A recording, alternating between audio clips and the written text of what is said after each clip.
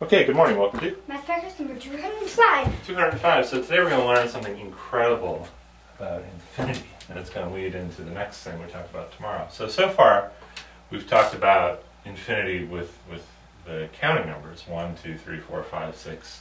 Yeah. Right? And we learned that if you do that, you have the same number of even numbers as all numbers, right? Yeah. And then we learned about Hilbert's hotel, Yeah. where even if the hotel was full and a bus with an infinite number of people showed up, you could fill it. Yeah. Or they could all have a room, I mean. And then we said if you have a bus with an infinite number of people and then infinitely many of those buses, 1, 2, 3, 4, 5, all the way down, you could still fill up Hilbert's hotel, right? Yeah. Pretty incredible. Cool. But that has another interesting interpretation with fractions. Okay? Yep. You ready to see it? So instead of saying, here's bus 1, and these are all the people in bus 1, and this is seat 1, seat 2, seat 3, seat 4, seat 5 in the bus, Yep. we're going to say these are numbers, and these are fractions. This is going to be the number on the top, this is the number on the bottom. So 1 over 1, which is just... Is just 1. Right, and then 2 over 1, 3 over 1, 4 over 1, 5 over 1, etc. Yeah, And this is 1 over 2, which is just... which is 1.5. It's a half. 1/2. This is 2 over 2, 3 over 2, 4 over 2, 5 over 2. What's 4 over 2, by the way? It's 2.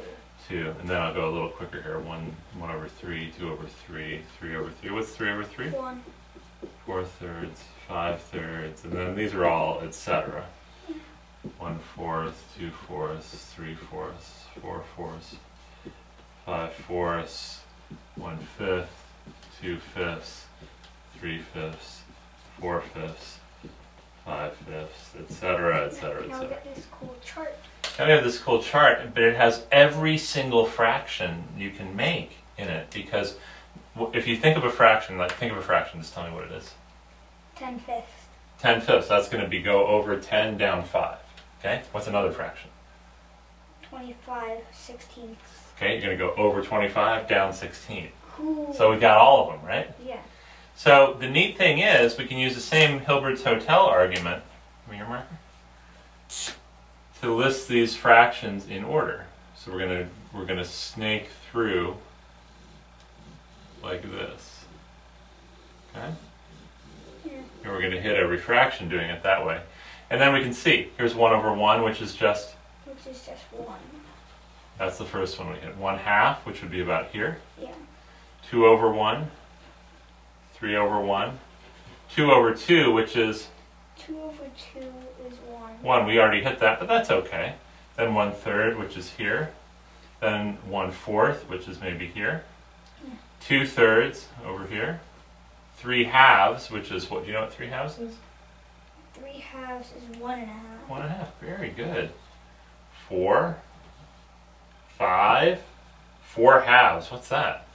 4/2 is 2. 2. So we're hitting some numbers twice, but that's okay. Yeah. 3 over 3 is 1. 2/4 is a half. 1/5 down here. And then we're going to keep going forever. And what do you think this is going to look like? All our dots are going to look like when we've gone forever. There's going to be infinite dots. There's going to be infinitely many dots. That's right. But what do you think it's going to look like on the board here? Probably if you choose a fraction, then there's going to be infinitely more that's closer to it. Yeah. Yeah. So it's going to look like almost like a solid blue line filled all the way in. Yeah. Whoa. And you know what this means? It means that there's the same number of fractions as there are integers. Cool. Is that amazing? Would you have thought that? Well, It's pretty hard to believe. yeah. Yeah. Because the integers just, they hop and skip all very nicely out every time you have a gap of 1. Yeah. Right? But then these little fractions just fill it all in between them. It seems like they do. Now there's some numbers that aren't fractions, like pi. Yeah. And I and E. E. Yeah, I is a different kind of number. I is a complex number, so that's a different kind of number. But E, you're right. The square root of 2. Things like that. So it doesn't fill in all the numbers.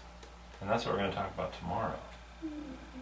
but it seems like it sure fills in an awful lot of them, Yeah. and there's the same number of infinity of fractions as there are integers. Cool. Can you believe that? No. Yeah. So if I asked you, would you rather go to camp for the number of days equal to the number of integers, or the number of days equal to the number of fractions? What is that? Why is that a trick question? Because they're the same. They're the same. Pretty funny, right? Yeah. All right. Good job today, honey. Good job.